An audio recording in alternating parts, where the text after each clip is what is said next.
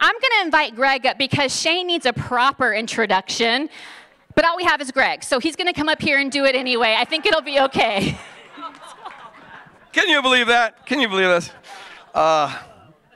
I first met Shane 12, 13, maybe 14 years ago. I don't have any sense of time anymore, but we were on a Faith Matters with Kristen Tippett. Is that her name? Yeah, and he and I and Chuck Colson were having a discussion, and it was so fun. That was like one of the funnest discussions I've ever been on. It ended up being mainly me and Shane against Chuck.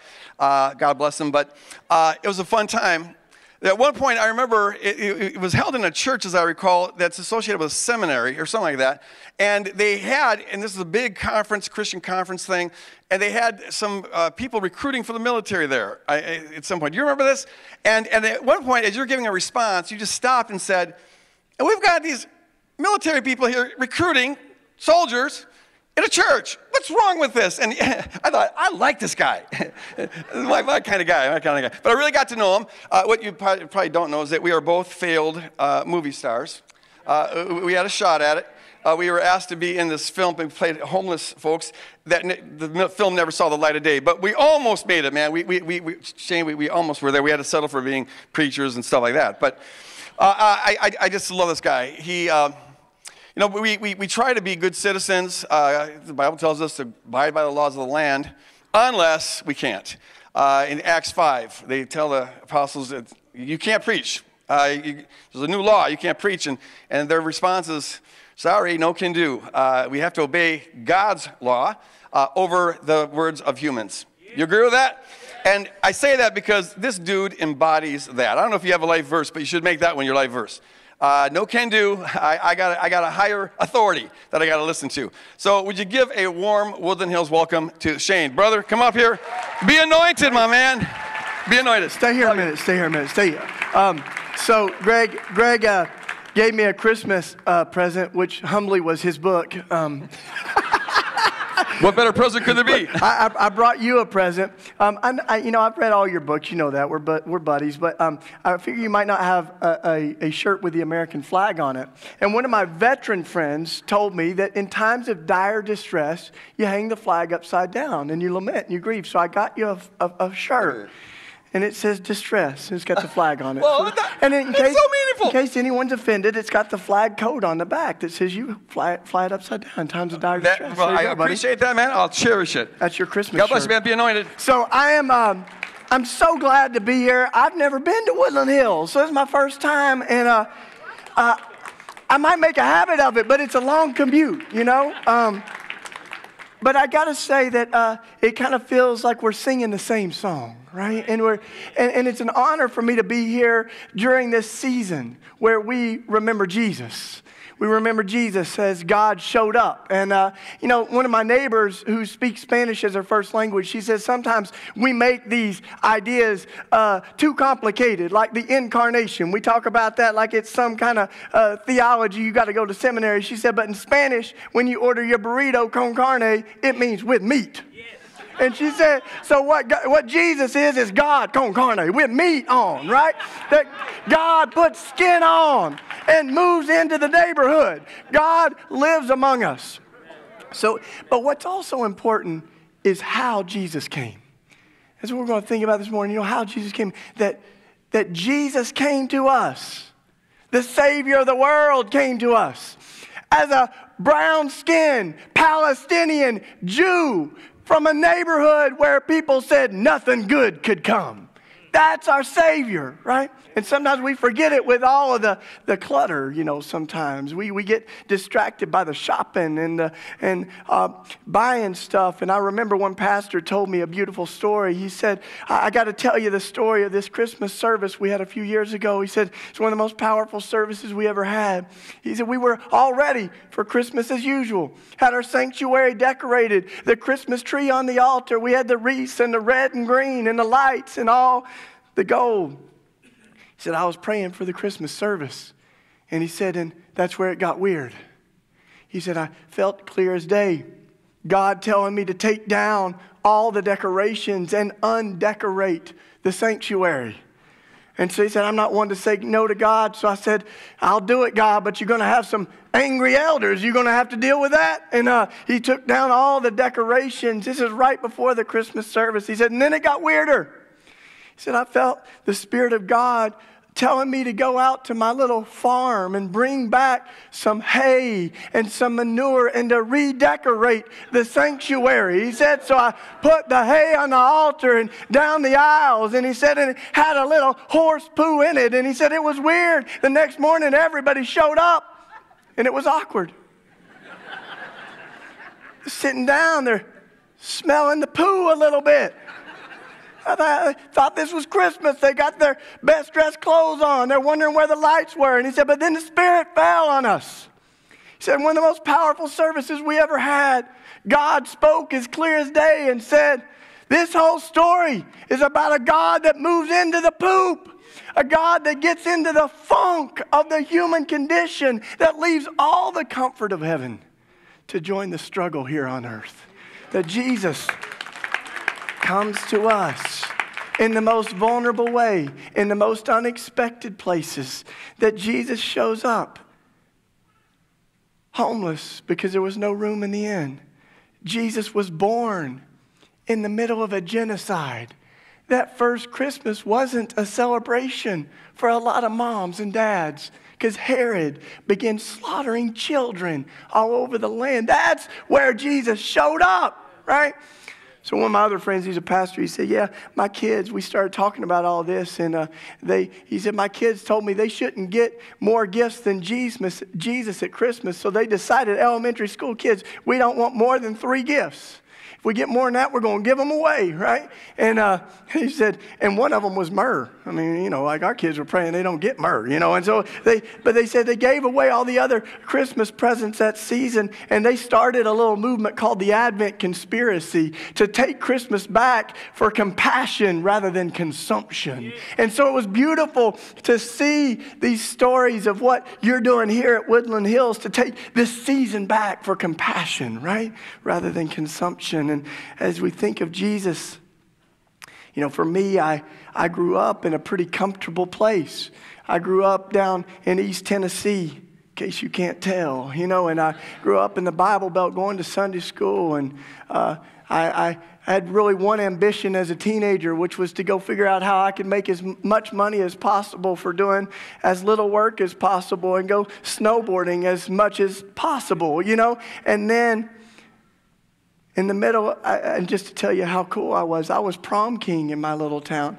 Actually tells you more how little the town was. But, I was in a very self-absorbed little world, And then I heard a preacher say, if we find ourselves climbing the ladder of success and status and upward mobility, we better be careful, or else on our way up, we will meet Jesus on his way down. We should be glad that Jesus wasn't too obsessed with his comfort and safety, or he may have never left heaven. Because when Jesus came on earth, from the moment he was born until he was executed and humiliated on the cross, he was near to the suffering. So one of the questions we asked this year may be, how do we show up as Jesus' people in the world? There's a lot of people talking about the war on Christmas, and by that they mean we need to make sure we say Merry Christmas instead of Happy Holidays. But I got to say, I think God could care less whether we say Happy Holidays or Merry Christmas if we still turn away immigrants and we leave Jesus in the cold this Christmas, right? That our Jesus is one who's near to the poor. So I'm less interested in putting the Christ back in Christmas and putting the Christ back in Christian again, right? That we focus on Jesus this season. And what happened to me is I had new eyes to see Jesus as I was in college. I was studying in my classes, but then in the middle of all that, there was an interruption. My sophomore year in college, there was a group of homeless moms in Philadelphia that had no place to go. It was and is the fastest growing homeless population, women and children, the least amount of shelter space. 3,000 families were on the waiting list for affordable housing in Philly. And these moms and families got together, they started praying, and They had nowhere to go, so they looked at our city, and we've got abandoned buildings everywhere. We've got over 20,000 abandoned buildings. They said, we got to find a place. And as they were looking around, they saw church buildings that were abandoned. They said, this isn't just any building. This is the house of God. We should be able to seek sanctuary there. So they moved into it, and they moved into this old Catholic church building on the north side of Philadelphia. Now, sadly, the response of the church was that they were trespassing. Even though it had been abandoned for years, the archdiocese gave them an eviction notice and said, if you're not out within 2 days, you could be arrested for trespassing on the church's property. Something about that just didn't quite feel right. You know, and there's those moments where you throw your hands up at God and you go, God, why don't you do something? And you feel God say, I did do something. I made you. Get down there, right? You know, they say when you ask God to move a mountain, God might give you a shovel and say, we're in it together, right? So we went down. And on the front of the cathedral, the families had hung a banner that said, how can we worship a homeless man on Sunday and ignore a homeless man on Monday? The families were brilliant. They held a press conference and they said, we mean no disrespect to the church or the archdiocese officials, but we have no place to go. And we talked to your boss, the Lord Almighty. And God said we can stay. God said that true religion is caring for the widows and the orphans in their distress and keeping ourselves from being corrupted by the world. So they stayed, and that was what sparked our little community on the north side of Philly. And we've been leaning in to those relationships for the last 20 years. We have a lot of friends that are still struggling with homelessness and struggling in different ways. And one of the things that we began to see in our city was that Philadelphia began to pass some really terrible laws that specifically targeted folks who were homeless. The city passed laws that made it illegal to sleep in public places, illegal to ask for spare change. One of the final laws Philly passed was a feeding ordinance, making it illegal to share food in downtown Philadelphia. And there comes that moment, Brother Greg, right, where we say, we got to obey God, right? So we said, we want humility, we want the right spirit, but we need to challenge these laws that stand in the way of loving our neighbors. So we decided we'd have a worship service. We brought our guitars and our drums, and we worshiped Jesus. And then we had some pastors that wanted to serve communion, which was tricky, right? Because you couldn't feed people. But we said, this ain't food, this is the body and blood. This is a sacrament, right? So we shared the food, and then, the cops were all around. They're like, I can't arrest people for having communion, In fact, I need to take communion, I think, And then right after that, we kept breaking the bread by bringing in some pizzas and stuff, And we kept the party going. We slept in the park. And then we did that night after night. And one night, about 100 of us were there, and the police were ordered to arrest us. So they surrounded the park. They came in. They put all of us in handcuffs. They took us to jail, and we had all kinds of charges. And we went to trial. And when we went to trial, I had a shirt on that said, Jesus was homeless. And the first thing the judge does, he goes, come here. Jesus was homeless. I didn't know that. I said, yeah, Your Honor, in the scripture, Jesus said, foxes have holes and birds of the air have nests, but the Son of Man has no place to lay his head. That's why it's good to know your scripture, And then the judge said, you guys might stand a chance. So we went to trial, and we decided, we needed a spokesperson. And rather than our big lawyers, we wanted someone who had lived the struggle to represent us. So our brother, Alfonso, he had lived a lot of his life on the street, and he knew the struggle well, and he agreed. We all knew him as Fonz because he was smooth. We're like, he's going to be perfect, So we're praying for him, And there's that scripture that said, when they drag you before the courts, don't worry about what you're going to say. The Spirit's going to give you the word. So we're praying for him. Fonzo stands up, and he goes, Your Honor, on behalf of the whole group, I'd like to say we believe these laws are evil and wrong, and we rest our case. Boom, right? All right. What he said, And then the district attorney was not amused. She was throwing the book at us. She wanted us to go. She wanted us to actually serve jail time and pay thousands of dollars worth of fines. And this was a kicker. She wanted us to have hours and hours of mandatory court-sanctioned community service. No, not that. Right? we argue our case, and in the middle of the court trial, the judge says, listen to me. You don't need to convince me that they were breaking the law. It's very clear to me that they were breaking the law. What's in question is the law. If we hadn't had people who break the bad laws, we wouldn't have the freedom we have. That's what this country's built on, from the Boston Tea Party to the Civil Rights Movement. Have you heard of the Underground Railroad? He said, we would still have slavery. And then the judge said, these guys are not criminals, they're freedom fighters. And I find them all not guilty on every charge. And then he said, and the judge says, how can I get one of those T-shirts? So we sent him one. We sent him one, right? You should pray that we keep getting that same judge every time, you know. But those laws recently resurfaced again. Now our city, those laws evolved, and they said, okay, you can feed 1 or 2 people, but you can't feed 4 or 5 people. They said the ordinance made it illegal to feed more than 5 people. Crazy, right? So we were ready, though. We had our T-shirts that said if Jesus had done the fish and loaves miracle in Philly, he would have gone to jail. And if you don't get that joke, just talk to me afterwards. We'll work it through. But, we were ready, and we testified in public hearings. And this is what was so beautiful. The church rose up. The people of faith talked about our love for Jesus and our love for those who are hurting. One of my sisters she's a Pentecostal woman. She stood up and she said, God told me to start making casseroles, homemade casseroles, and taking them down to the boulevard and sharing food with people. She just said, I go every Tuesday. I never miss a Tuesday. For 15 years I've done it.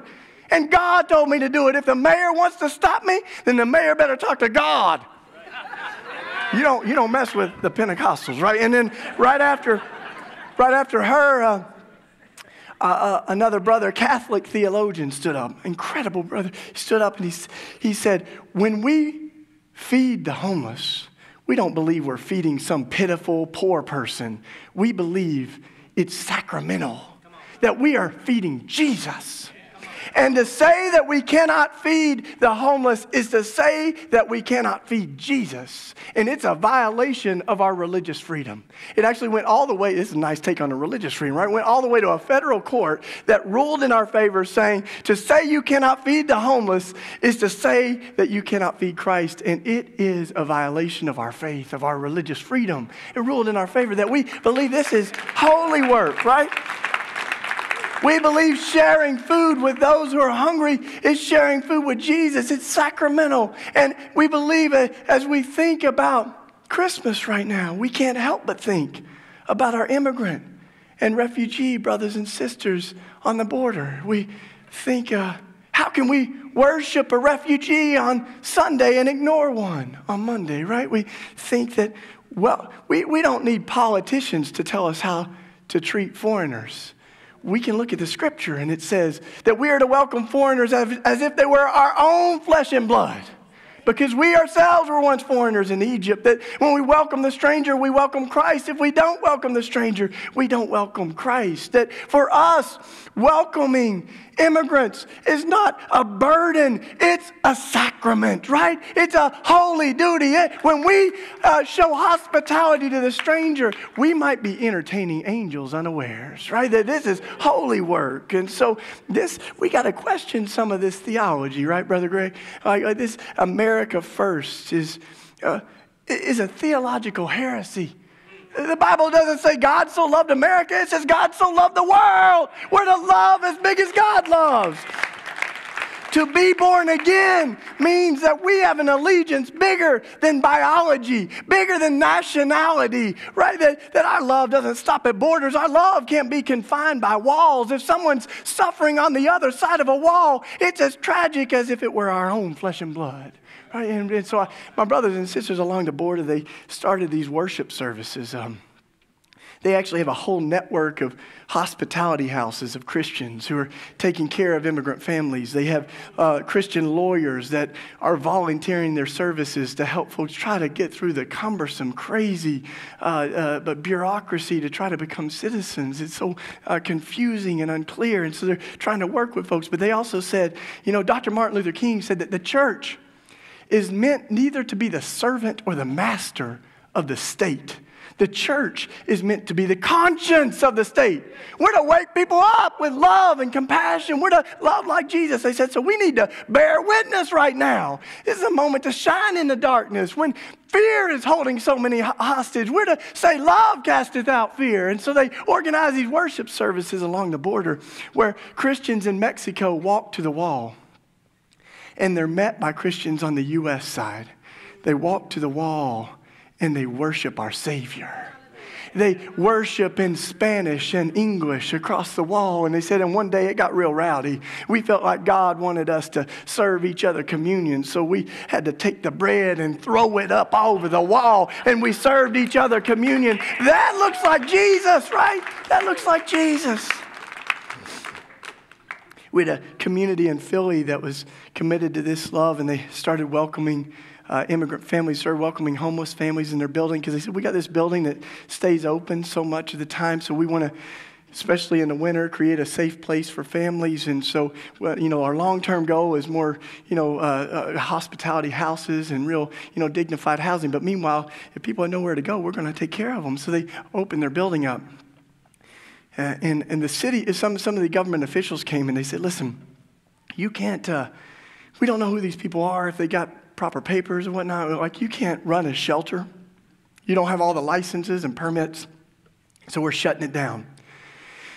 These guys were Pentecostal too. You'll pick up a common theme here, which is don't mess with the Pentecostals, right? So they said, we're going to pray for a week. We're going to pray about this. And they met back up with those officials and they said, listen, we've heard what you said and that we can't run a shelter. So we're not going to think of it as a shelter. You should know that we are a church first and foremost. And what the church does is welcome people, no exceptions. And they said, so we won't call it a shelter. We'll just call it a revival. And we're going to have a revival every night. It's going to start about 6 o'clock. Our doors are open. And Lord willing, it's going to go all night long. And we're going to have a revival 7 days a week. And they started this revival. It was really awesome to watch the news try to track the nuances, right? So they're like, this reporter's outside there.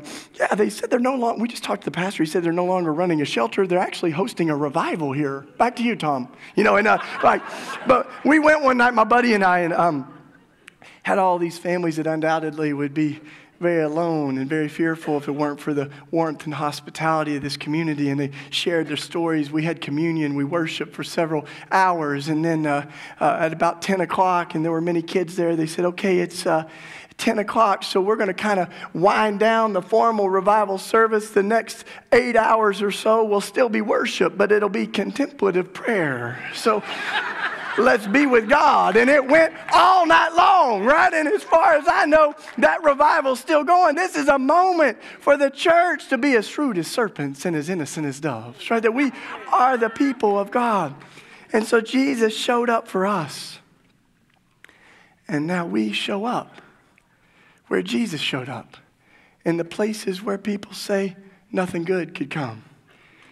With those people that have been so shunned and ostracized, with the victims of violence, as we remember the violence that was everywhere in Jesus' day. I think we can't help but remember the violence that is in our world right now, in our own hearts, right? And one of the verses that inspired the early church, the earliest Christians, they clung to this image of the prophets, Micah and Isaiah, where it says, God's people will beat their swords into plows, their spears into pruning hooks. The passage goes on to say, nation will not rise up against nation. People will learn violence no more. People will live without fear. It's this beautiful image. And in our neighborhood, we still have a lot of violence. In our country, we have a lot of violence, right? We've got 105 lives lost every day to guns in our country. 105, 38,000 lives lost a year. And just to, I've been writing a book on guns and also violence. This is violence in our own hearts. But one of the things I found is that we've got 5% of the world's population in the U.S., but we've got half the world's guns, civilian-owned guns. Half the world's guns. We got more guns than people, over 300 million guns. There are 5 times more gun shops than McDonald's restaurants. So that's kind of the world that we're in. And guns are just one evidence of that violence in our hearts, but it's one that is very real to us in our neighborhood. You know, I can remember one night hearing the gunshots, and I came outside, and there was a young man that fell on our front steps, and I was holding him, and he was still alive at the time. I'm holding his hand. I'm praying for him. The ambulance came. They took him away. And the next day we heard that he had passed on. There comes that moment where Martin Luther King said, we're called to be the Good Samaritan and lift our neighbor out of the ditch. But after you lift so many people out of the ditch, you start to say, maybe we need to rethink the whole road to Jericho. We need to reimagine the world a little bit, right? And so that season was right before Easter, so we got in the streets and we had worship services in the streets where people had died, in the corners where folks had lost their lives. We had one of our most powerful services in front of the gun shop in our neighborhood. And this is not just any gun shop. This is one of those gun shops that has been so irresponsible that they've had over 200 guns that have been tracked to violent crimes and murders from that gun shop. So we said, we want to pray for this space, right? But it was Good Friday, the Friday right before Easter. So the young men in my neighborhood, they carried the cross, and we put it in front of the gun shop, and we worshiped Jesus. And we ended up reading the gospel story of Jesus' violent death, his execution, and the women that wept at the foot of the cross. We read the gospels. But then after the gospel reading, we invited the moms that had lost their kids to tell their own story. And something happened. It was like the tears of our mothers met the tears of those mothers 2,000 years ago, that Calvary met Kensington. And it was the passion of Christ met the passion on our streets. And I remember afterwards this woman coming up. She was emotional. She was shaking. She said, I get it. I get it. I said, what? She said, God understands my pain. God knows what it feels like to lose your boy. I realized it was Papito's mom. And I think that's one of the most powerful articulations of the gospel I've ever heard. Better than anything I ever read in my systematic theology books at Princeton. But God understands our pain. That's what we're remembering this season. God understands our pain. Emmanuel, sometimes we sing it as if it was Jesus' middle name, but it means God with us. God is with us. God knows what it feels like. You want to, something that blows your mind. Jesus on the cross says, my God, why have you forsaken me? God feels the absence of God. Hang with that for a minute, right? Like, God enters the funk of our world, the struggle with us. That is Christmas. Right? And now, as we have been inspired by so many of these families, we decided, a part of what we're remembering at Christmas is Jesus showed up for us, but now we are to be the body of Christ to the world. We're to be the hands and feet of Jesus. We're to transform this world from what it is to what God wants it to be. And I think for too much of the church, we've just promised people life after death. Now, don't get me wrong. I'm excited about heaven. Like, we're going to party like there's no tomorrow. But Jesus did not just come to prepare, and there won't be a tomorrow. But, Jesus did not just come to prepare us to die, but to teach us how to live. The kingdom of God that Jesus talked about is not just something we go up to when we die, but something we bring down on earth as it is in heaven. Let somebody say amen. So we are transforming the world. So we got excited about this beating swords into plowshares thing. And we got some of our blacksmith friends and welders together. And we thought, let's just start doing it. And people got enough guns. People got extra. We're not going to make anybody give them, but if they want to, we'll take them. So we say, if you got an extra gun, bring it. Like there's all these pastors, Brother Greg, right, talking about bringing your guns to church. We said, we'll have some BYOG Sundays. Bring your own gun. And we're going to lay them on the altar, though, because you can't carry a cross in one hand and a gun in the other, right? We're going to transform them. So our first gun we got donated was an AK-47. This guy was like, I got one in my closet, and I'm not sure why. So you don't hunt deer with it. I want to get rid of it, and I want to see it be transformed. So this is what it was before, and this is what it is now. Turned it into a shovel and a rake. We started getting images from all over the world. Our brother in Mexico that took guns and made them into a guitar. We got to get one for the worship team here at Woodland Hills, right? A guitar made out of guns. Our brother in Mozambique made a saxophone out of a semi-automatic. Now, this next picture is very special to this Twin Cities region because my friend Sammy Rassouli, who is from Minneapolis, is an Iraqi American. And so he's got roots in Najaf in Iraq. And so he comes back and forth. In fact, the Twin Cities has a sister city partnership with Najaf in Iraq. And if you don't know that, I'll tell you how to get involved. But Sammy, he sent me these pictures of guns poured into the streets of Iraq. And they ran over them with a steamroller. And they let the kids drive it because they said the kids are going to lead us into the future. Now, the last one I want to show you, this is a vision. This is what God's doing in the world, right? And so this last one, we found a gun in an abandoned house in North Philadelphia. And we said, instead of just our blacksmiths, we want to invite the folks who have been directly impacted, the moms and dads that lost their kids. So we heated this metal up. And I'll never forget as this one mother, she began pounding on it. Miss Ryan, she's hitting it with the hammer. And there's a picture of her son on her shirt who was killed in a random shooting in Philly. So as she's pounding on this metal, she says, "This is for my boy." And I got to tell you, it felt like one of those sacramental moments where this is holy work. She's not just transforming metal, she's transforming the world. Right? And this is what we are participating in, right? That day we made a plow, which I have with me. Not easy to get on airplanes, but we managed, you know. And but this is what we made that day, and now we use it in our garden for metal that was a part of a weapon that now is a part of a tool that cultivates life. And so this season, as we remember the Prince of Peace, let us remember that it is still a world that is groaning for the good news, for groaning for the kingdom of God. As Romans says, the whole creation is groaning as in the pains of childbirth. It's like we're pregnant with a new world, and they call it labor for a reason, that we are to work with God. We're to sweat, to cry, to give birth to a new world. That we are the midwives of the kingdom of God. So thank God that Mary brought us Jesus. Thank God for Jesus. And now Jesus is inviting us to show up in this world, to stand for love, to stand with refugees, to stand with the homeless. May we do so. Amen. Amen. Let me pray for you. There's going to be folks that are up here if you want prayer afterwards. My wife and I are going to be back in the back, and if you want to say hey, but let's take a moment to pray and just say, oh God,